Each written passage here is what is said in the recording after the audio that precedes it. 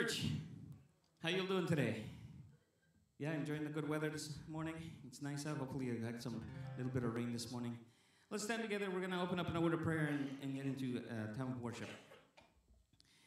Heavenly Father, we thank you this morning that we get to come and join together in giving you thanks and praise, because you are worthy of our praise.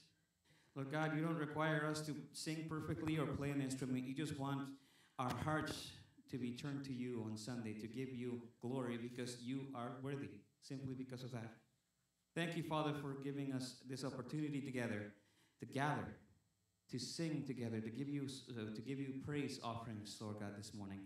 We pray for our fellow brothers and sisters around the world who cannot meet together, who can't praise out loud for fear of their lives, Lord God. We pray that you, even though they're limited, that they are still worshiping you in their hearts, and keep them safe wherever you are, Lord God. So, Lord God, let us enjoy together our time together as we sing to you this morning. In your name I pray, amen. Let's sing together this morning. You probably should know this one. Have you been to Jesus with cleansing power? Are you washed in the blood of the Lamb? Are you fully trusting in His grace this hour? Are you washed in the blood of the Lamb? All right, hold on a second. Hang on a second. This is a happy song. All right? It's a little bit of a country song. So this is what I want you guys to do, if that's okay. Can you clap along? Is that all right? It's okay if you don't have any rhythm, so that's all right. It's just like this. Ready? Ready? Ready? Watch my foot, actually. I can't do two things at once. I'm sorry. I wish I had another arm. Ready? Here we go. Ready? 1, 2, 3, and... There we go. Have you been to Jesus for this cleansing power? Are you washed in the blood of the Lamb? Are you fully trusting in His grace this hour? Are you washed in the blood of the Lamb? Here we go. Are you washed in the blood, in the soul cleansing blood of the Lamb? Are your garments spotless? Are they white as snow? Are you washed in the blood of the Lamb? Are you walking daily by the Savior's side? Are you washed in the blood of the Lamb? Do you risk each moment in the crucified? Are you washed in the blood of the Lamb? Are you washed in the blood, in the soul cleansing blood of the Lamb? Are you garments spotless? Are they white as snow? Are you washed in the blood of the Lamb?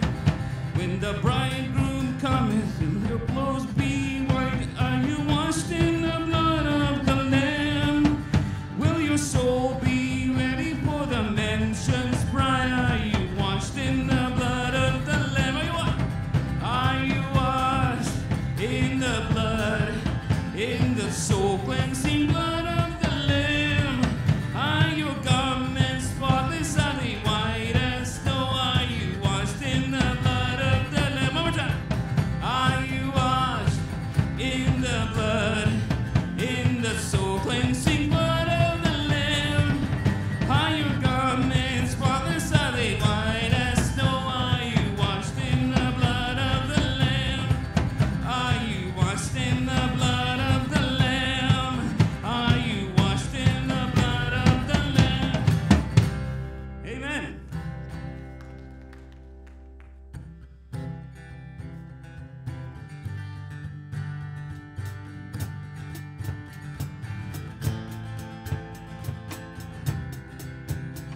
We sing Holy, Holy. And holy, holy, holy, Lord God Almighty. Early in the morning, our songs shall rise to thee. And holy, holy, holy,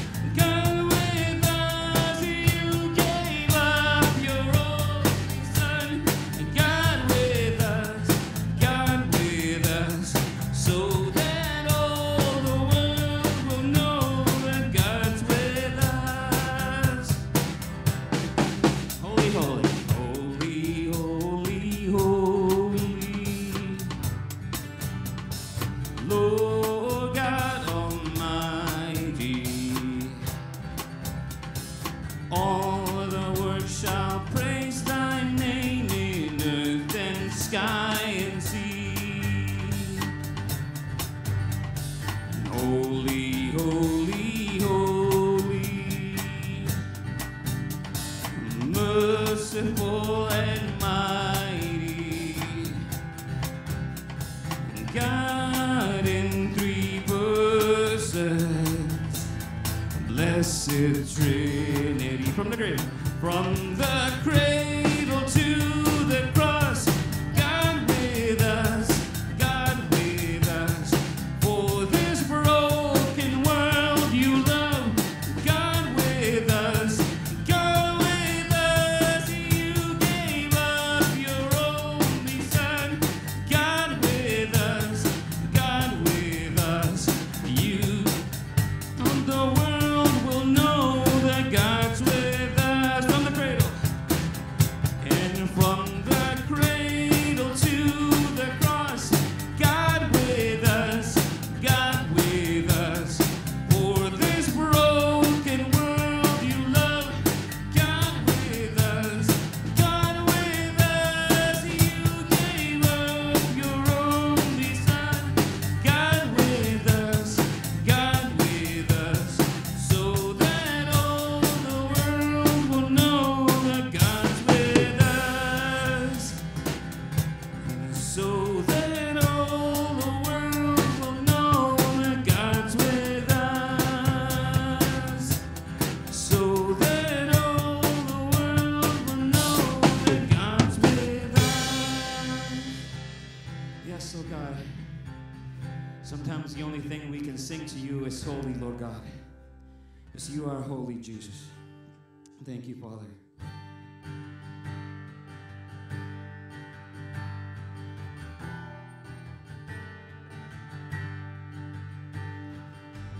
Who am I that the highest King would welcome? I was lost, but he brought me into his love for me. Oh, his love for me. We sing together. Who the sun sets free, oh, is free indeed. I'm a child of God. Yes, I am. Are you free this morning? Realize. Free at last, he has ransomed me. Oh, his grace runs deep. While I was a slave to sin, Jesus died for me. Oh, he died for me. Who the Son sets free, oh, is free indeed. I'm a child of God. Yes, I am. In my Father. In my Father's house, there's a place for me. I'm a child of God. Yes, I am. We sing it again. Let's declare this morning. Who the Son set free.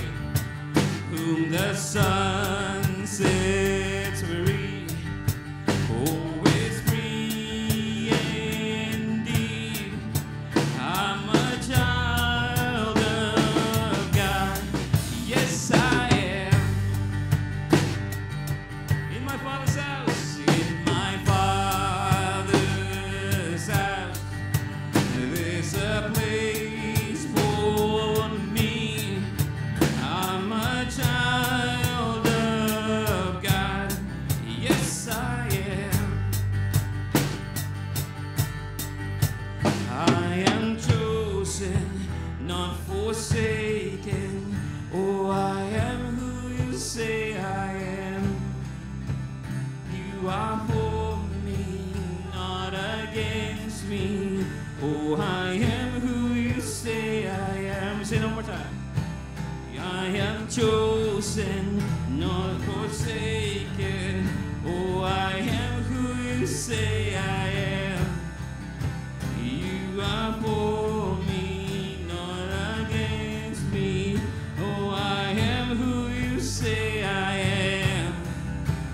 Oh, I am who you say I am. Yes, I am who you say I am. We sing to the sun sets free. Oh, it's free indeed. I'm a child of God. Yes, I am. In my Father's house. In my Father's house, there's a place for me. I'm a child of God. Yes, I am.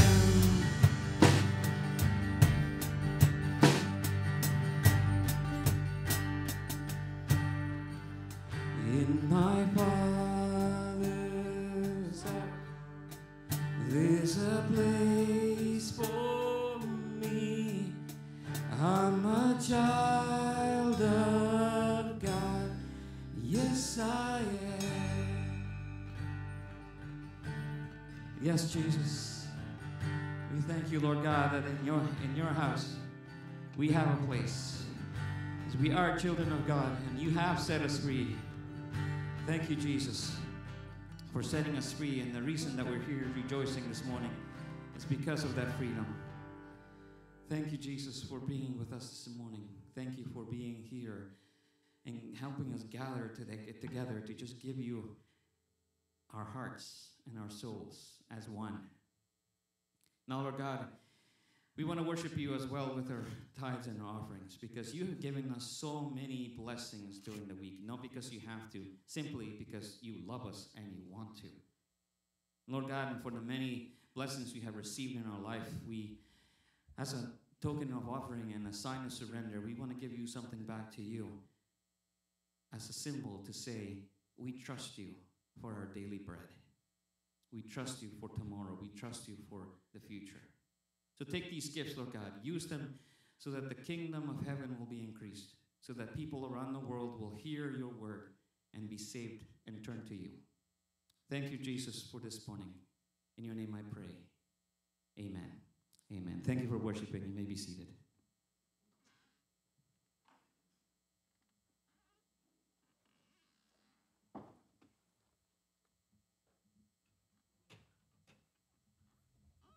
Good morning. Welcome to Devon Alliance Church. We are so glad that you're here to worship with us this morning, either in person or online. So I have a question for you. How many of you enjoy going to a barbecue? Well, I sure hope that there's more than just a few of you, because Devon Alliance Church is celebrating the fathers in our lives with a barbecue. It will be so much fun and it'll be super tasty. All that you have to bring is you, yourself, your family, and a salad, perhaps your favorite salad. There will be hamburgers, hot dogs, dessert, and your salad, of course. So we can't wait for you to join us on June 19th after the Sunday morning service to celebrate all the wonderful dads in our lives. Now, kids, I have some super, super exciting news for you. Are you ready for it? What have you been waiting for the last couple of years that takes place here at Devon Alliance Church every summer? I want to hear your answers. Okay, if you said VBS, you are right. Devon Alliance Church is having a vacation Bible school this summer, and we want you to come join in the fun. This will be on July 18th all the way to the 22nd. We are going to have a week full of singing and Bible stories and crafts and experiments and tasty snacks. How much more can you ask for? It is going to knock your socks off this summer. So get your mom or your dad or your auntie or your uncle or your brother or your sister or your grandma or your cousin or someone to register you online so you can join us this summer. Registration can take place online through our Church Center app, or through the event section on our website, or if you're still struggling, you can see this guy right here and ask him to help you out. So we hope that you can make it. Now, That's all the exciting news I have for today. So I hope that you have a wonderful day and enjoy the service.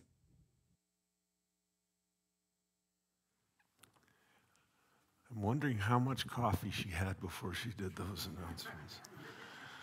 Thank you, Tammy. Kids, time for you to head out for kids' church. If you have a Bible with you, I invite you to turn with me to 1 Corinthians chapter 11. It's Communion Sunday. Good to have you here. We're going to focus our attention on the table this morning as we look at God's Word together. So now that you're there, I'm going to ask you to bow with me as we pray.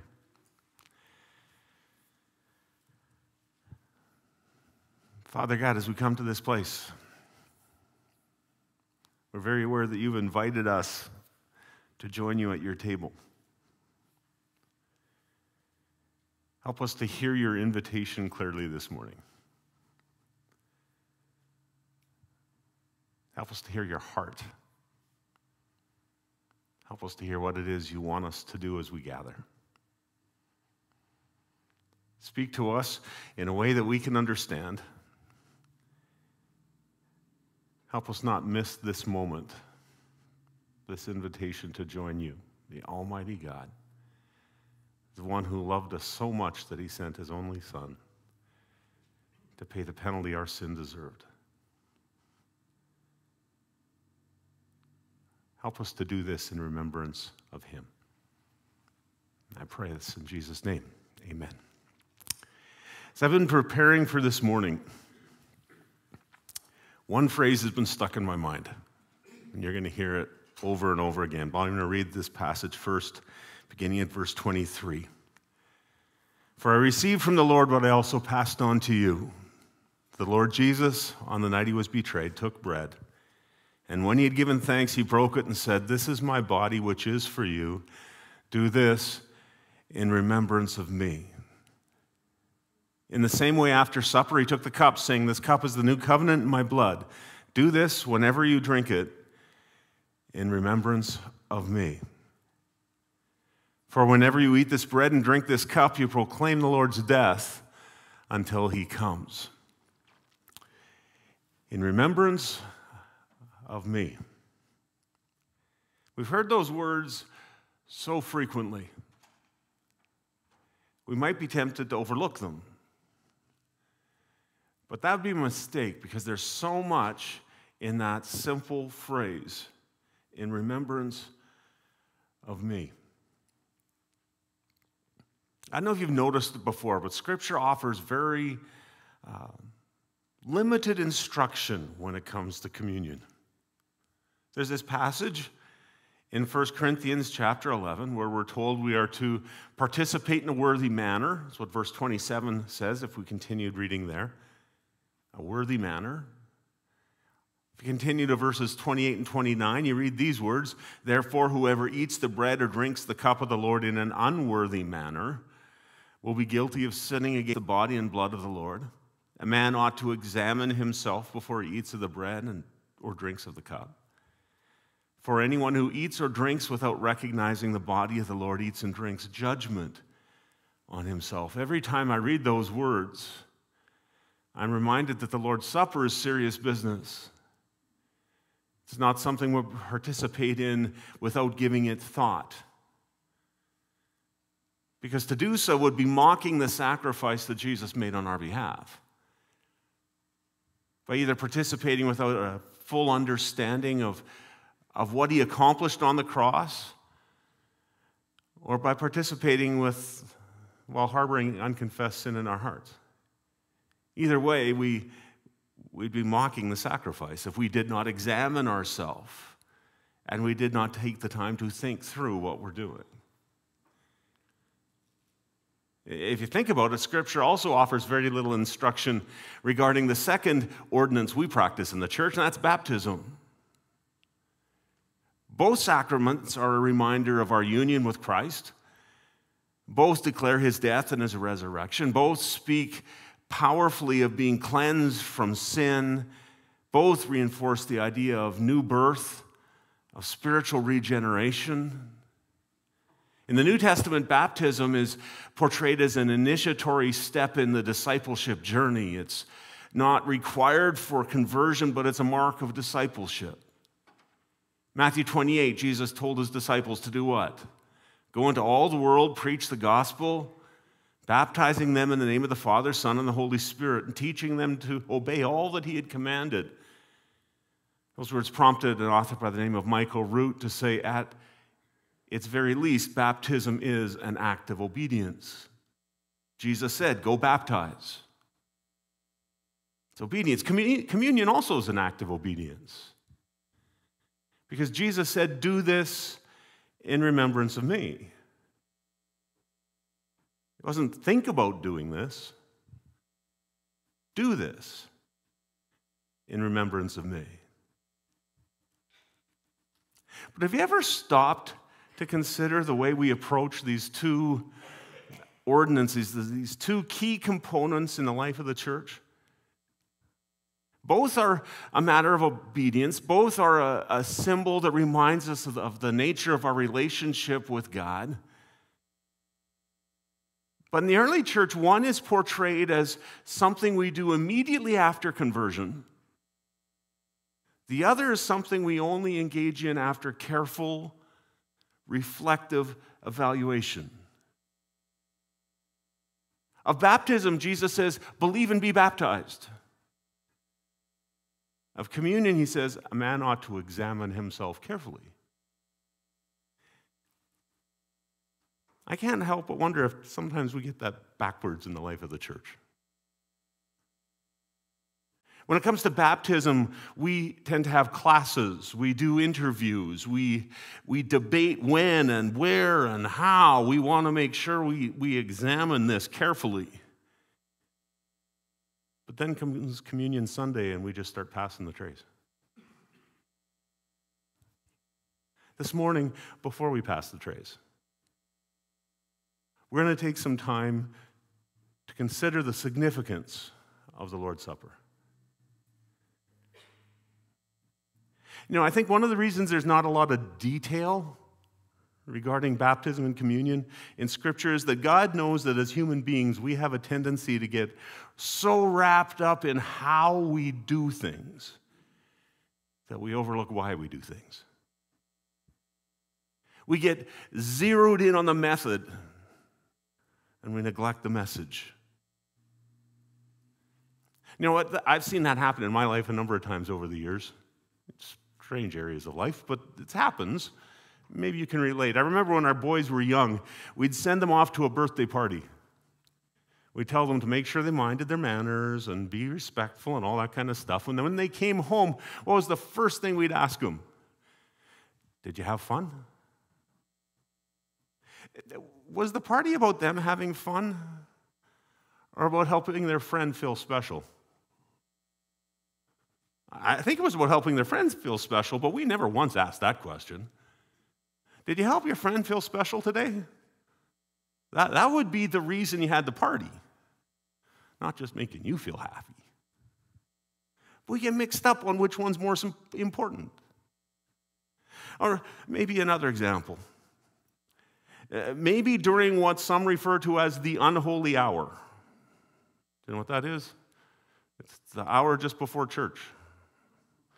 The unholy hour. The unholy hour where you got mad at your kids when they wouldn't get out of bed. You growled at your spouse for being late. You were rude with the slow poke in the road that made you late. The unholy hour. But now it got to be 10 o'clock. We're going to put a smile on the face and we're going to say, hi, nice to see you. Just wait till 11 o'clock when everything goes back to normal. But which is normal? Is God just concerned about what happens between 10 and 11 on Sunday morning? No. We tend to get wrapped up in what we're doing, and we forget why we're doing it. So in describing the communion service, he provided a very short list of instructions. Charles Spurgeon explained it to his church this way many, many years ago. He said, there are no age restrictions listed, no elaborate ceremony described. Nothing but the breaking and eating of bread, followed by the pouring and drinking of the wine. And these two things are to be done in remembrance of Christ. Yet there's a certain aspect to the Lord's Supper which is essential. It's the very soul and marrow of the ordinance. Do this in remembrance of me. To remember Christ is the main point. To allow your memory to look at him in the face, to put your fingers in the print of the nails, to thrust your hand into his side, to adore the Savior whose head for us was crowned with thorns, but is now crowned with glory. This we are called to do in remembrance of him, to call to mind our Savior. This is why we gather at the table, in remembrance of him. With all that in mind, I want to call to mind some of the things that I find to be distractions on a communion Sunday morning. Maybe you'll be able to relate, maybe not. I want to also tell you how I've learned to avoid those distractions, and maybe provide some tips along the way. I don't know if I'm the only one, but I find communion Sunday mornings to be some of the most difficult ones for me to stay focused on why I'm here. If I'm not careful, my mind starts to wander onto plenty of other things. And I think that's partly due to the fact that Satan would love nothing more than to get my mind off of the sacrifice Christ made on my behalf, and to forget completely about why I'm here. Distractions like my priorities, things I need to do, plans I need to make for the day, for the coming week, people I see in church and I'm suddenly reminded of, I need to talk to them about. All of them are important things. They're not bad things, but they're not the main thing. Jesus doesn't say, participate in this ceremony with your mind preoccupied with other things. He says, do this in remembrance of me. And obeying that instruction, it requires me to take every other thought captive, as Paul writes in 2 Corinthians 10:5, to intentionally set them aside and focus my attention on him. My priorities can distract me. So also can my memories. At the communion table, I find it so easy to think of memories. Some of them are painful. When I come to the cross and I see the depth of the sacrifice that Christ made on my behalf, it's easy for my mind to be caught up in the ways I've failed him. The communion table reminds me of the forgiveness I can find when I repent of my sin, and I must repent before I come to the table. But even then, that's not what this table's about. It's not a table about my past failures. We're called to remember our Savior, not our sin and our shortcoming. Some memories, they're joyful. Do you remember when you first invited Jesus into your heart? Maybe like me, you grew up in a church. Do you remember the first time your parents said, no, you don't have to pass the tray, you get to participate?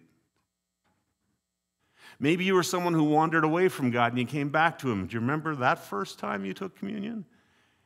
And you really understood the significance of it? It's easy to be caught up in those memories, but as good as those memories are, they can't steal our attention away from Jesus because we come in remembrance of him. Some of my memories are nostalgic.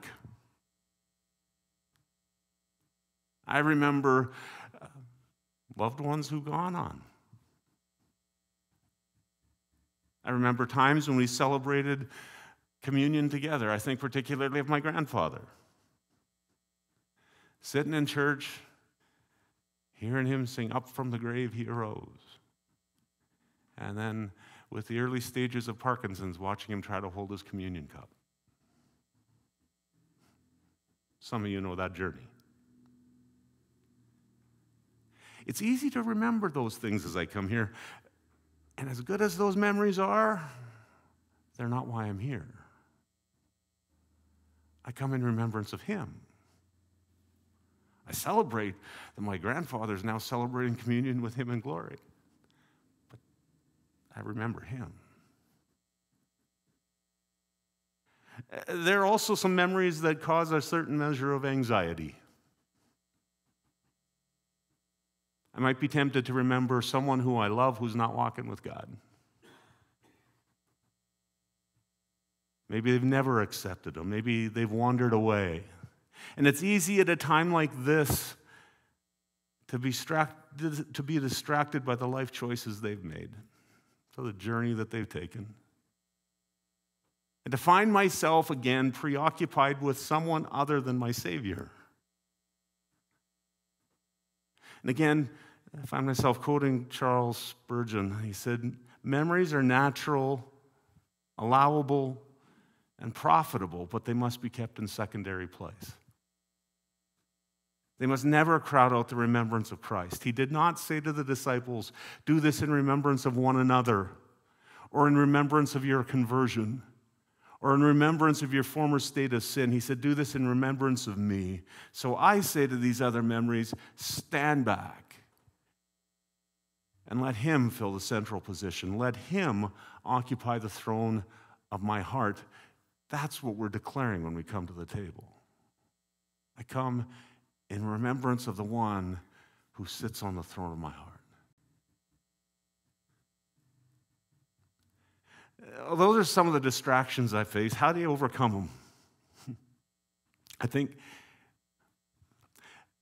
that's where the genius of the Lord's table comes in. Jesus gave us an object lesson, didn't he? He gave us an object lesson we can relate to in the Lord's Supper. The moment I walk through those doors and I see that table, I see that it's not placed behind some secret wall where there's limited access. It's not placed up on some lofty perch where no one can reach it. It's accessible. Jesus is accessible. He's the one who says to all of us, "Come unto me, all who are weary and heavy laden, and I will give you rest." I see the table. I can set aside a distraction and focus my attention on him. When I take the bread in my hand, I pause intentionally for a moment to think of how that bread's been made. Just follow the process for a moment. Seed is buried in the ground, eventually splits. A tiny root begins to grow downward. A shoot starts to grow upward till it reaches the surface. When it's exposed to the sun and the wind and the rain, and when it's ripe, it's cut down. It's threshed and ground in a mill. The flour's kneaded into the dough, pressed into the shape of a loaf, thrust in a hot oven, then baked before being broken and eaten. All of it is a reminder that the body of Jesus was beaten and broken for me. Do this in remembrance of me. When I take the cup, I'm reminded that grapes aren't merely bruised, they're crushed. Jesus was not merely bruised for my sin. He died for it. He died in my place. And as I prepare for the communion service, I know that at some point we're going to be asked to participate together. Each one of us is going to have the opportunity to eat and drink, which is a reminder that Jesus is not someone just to be looked at, to be talked about.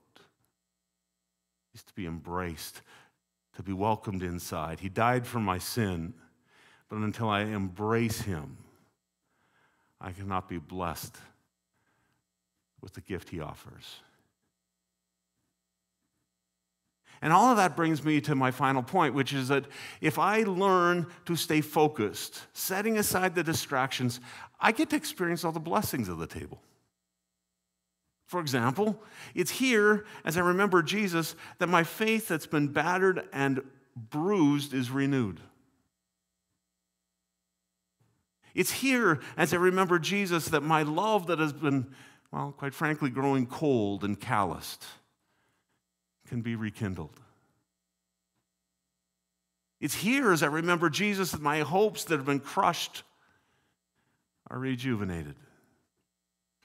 It's here, as I remember Jesus, my priorities that have become rather self-centered and selfish can be refocused. And on this day of Pentecost in June 2022, I would remind you that it is here that, as I remember Jesus, my strength is revived as I remember that his Spirit now lives in me. And I don't walk in these days alone, not even once. Don't allow the distractions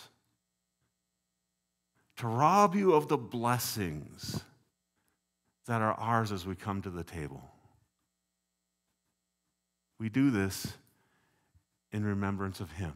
Who should come? In our church, we say everyone is welcome. If you've asked Jesus into your heart and you're walking in a right relationship with him, you're welcome to come. If you've not accepted him, if you've not yet made that decision, or if you know you're living in open rebellion to him, then I'd encourage you to watch rather than to participate. And it's because God's word calls us to examine our hearts. And if we've not yet welcomed him into our life, or if we're intentionally living in defiance to him, then we'd be eating and drinking without embracing the significance of this ceremony. Maybe today's the day you'll make all of that right in your relationship with God. Maybe today, as you examine your heart, it'll be the day that God pokes and provokes, and you bring your life in alignment with him.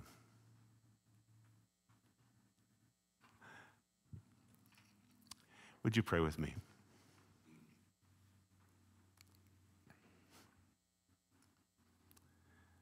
Father God, thank you for this invitation to come to your table. We don't come because we are worthy or because we have lived a perfect life. We come because our Savior accomplished what we could never achieve on the cross of Calvary. We come because we can find forgiveness of sin, peace with you that'll last for all eternity. So we come in remembrance of him. In Jesus' name I pray. Amen. I'd like to ask those who are going to be assisting at the table to come forward at this time.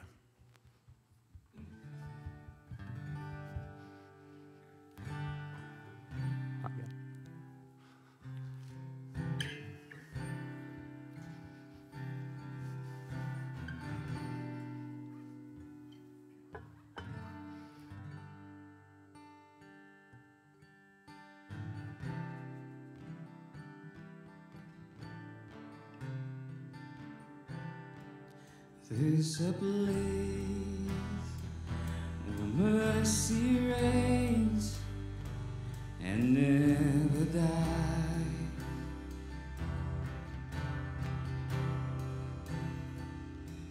There's a place where streams of grace are deep and wide.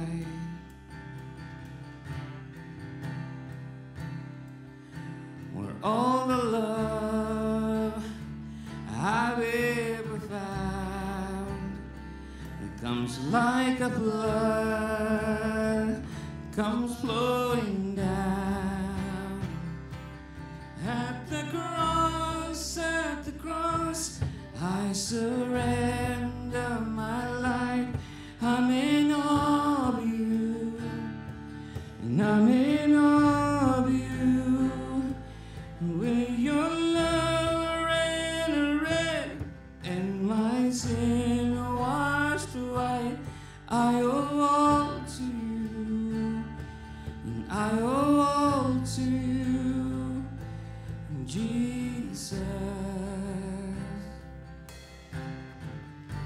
Sing at the cross again. And at the cross, I surrender my life. I'm in awe of you, and I'm in awe of you. Where your love ran red, and my sin washed white, I owe all to you. I owe all to you, Jesus.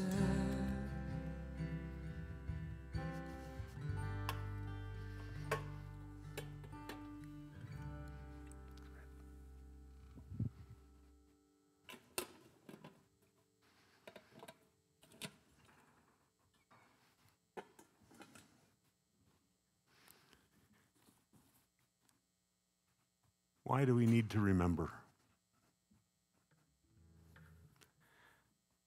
I think it's because we tend to be kind of forgetful. We forget who God is and we try to live life based on our own strength. We forget who we are and how desperately we need God's grace. We forget all of the resources we have in Christ, His power, His presence, His promises, His provision. We forget how wise and encouraging and protective and freeing God's word is. We forget our need for the body of Christ, that our spiritual life is meant to be a group project, not a solo effort. We forget that we've not only been blessed to be recipients of God's grace, but we've been called to be tools of that grace in the lives of others. We forget that there really is an enemy who prowls around to devour us spiritually. We forget that we've been created to live for a glory that's bigger than our own and for a kingdom that's greater than what we could construct on our own. We're called to remember because we tend to forget. So as we come to the table this morning, I encourage you to set aside the distractions and remember Jesus. Remember His sacrifice. Remember the salvation He died to secure. Remember the life He empowers you to live. Remember Him. This is His body broken for us. Let's do this in remembrance of Him.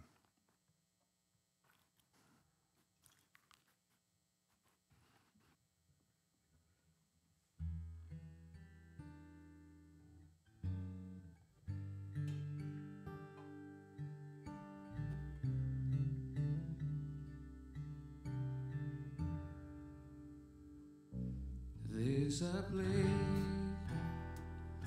where sin and shame are powerless,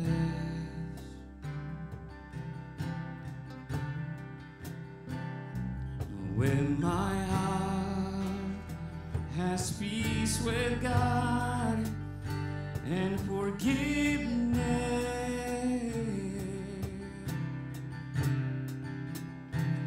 Where all the love I've ever found comes like a flood, comes flowing down at the cross. And at the cross, I surrender my life. I'm in awe of you, and I'm in awe of you. And the way your love ran red, and my sin washed white, I'm all to you. I owe all to you. At the cross, I surrender my life. I'm in awe of you, and I'm in awe of you. Where your love ran red, and my sin washed white, I'm in awe of you. Oh, and I owe all to you, Jesus.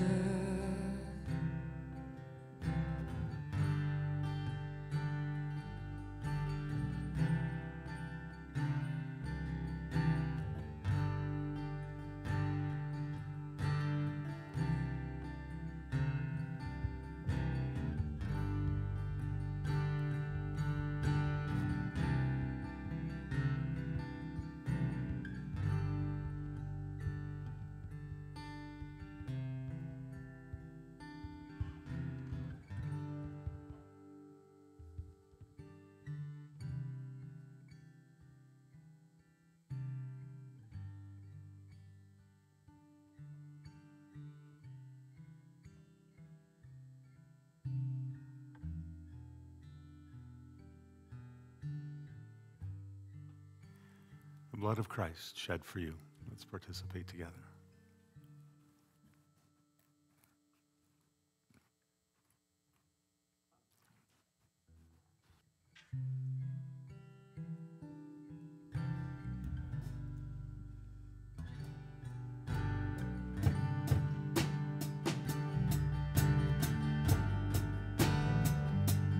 At the cross, I surrender. Let's stand together and sing. Love you, and I'm in awe of you. The way your love ran red as washed white. I owe to you, and I owe to you. And here, oh, and here, my hope is found in here, on holy ground. Here I bow down. Here I bow down. Here arms open wide, and here you save my life. And here I bow down. Here I bow. We say one more time. And here hope is found in here, on holy ground. And here I bow down. Here I bow down. Here arms open wide, and here you save my life. And here I bow down. Here I bow. At the cross, at the cross, I surrender my life. I'm in awe of you, and I'm in awe of you. The way your love ran red, and my sin washed white. I owe all to you. I owe all to you. Oh, I owe all to you. I owe all to you, Jesus.